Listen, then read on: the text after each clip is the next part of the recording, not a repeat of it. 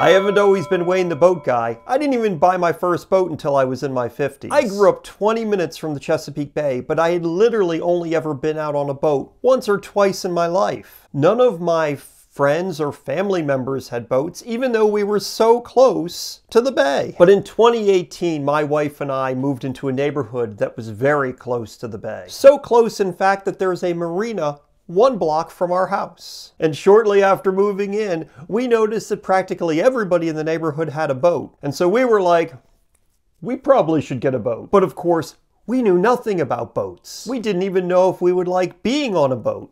And we really didn't have much money to actually buy a boat. There's more chapters to this story.